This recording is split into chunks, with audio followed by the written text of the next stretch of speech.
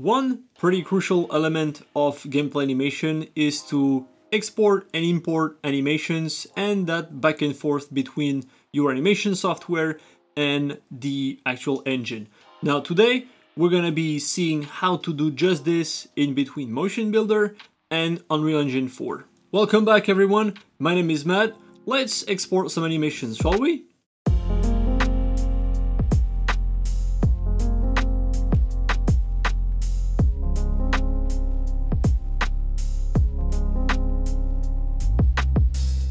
Alright, so in this video, I'm assuming you already have a character ready in Unreal Engine waiting to receive some animations.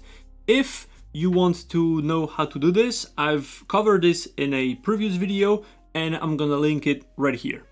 So I'm gonna be exporting this range cycle, which is gonna be the very first animation I'm gonna want to see on my character in Unreal Engine to start building my locomotion system. The thing is, it's moving forward, so the first thing I had to do, I did it offline, and it was to transform the animation so that it's on spot, because I didn't want to use the root motion of Unreal Engine. I've also covered how to transform an animation moving forward onto an animation on spot, and I'm gonna link the video right here. Now, the easiest way in Motionbuilder to export only the animations and to not worry about the characters is to go to File and Motion File Export. Now it's gonna ask for a name, so I've already created one, and then you're gonna have this new window.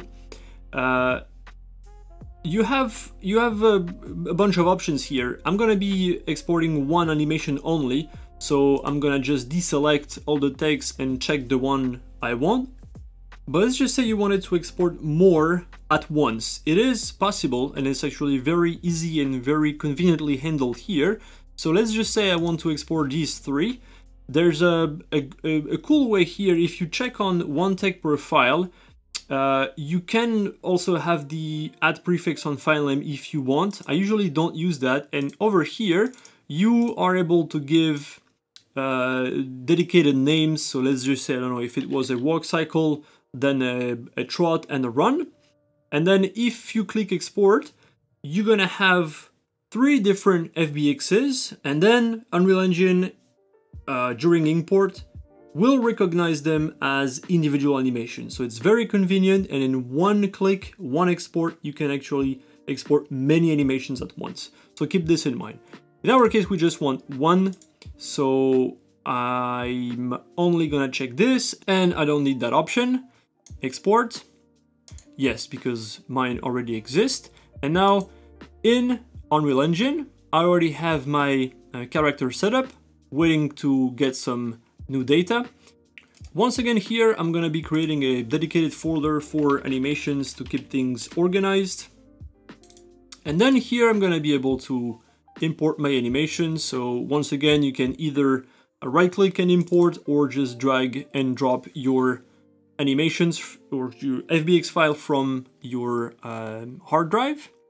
Now, I think it's the only one, but it's the crucial option, is to pick the skeleton. So if you've been working on a character of your own and it's already ready in Unreal Engine, then your skeleton will be available in the list.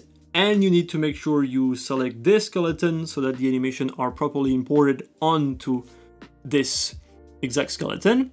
And the rest you don't have to worry about. Click import. So we have one asset. And as you can see, our character is running as it should. Now let me quickly show you the result if we were to export multiple animations. Motion file export. I'm gonna be it doesn't really matter because I'm gonna be creating multiple files anyway. And sorry, one tag per file, 1, 2, 3. And let's just say this for the purpose of the video, I'm gonna leave these names. I don't want the prefix. Export. Okay. And then in Unreal, I'm gonna close that. Let's delete the animations and then import. And see, you have three different FBXs that you can, or let's just be crazy and export all 4. Same thing, make sure you pick the skeleton, and then once you're okay with all the options, click on import all, otherwise the window is gonna pop up every single time, and you have all 4 animations.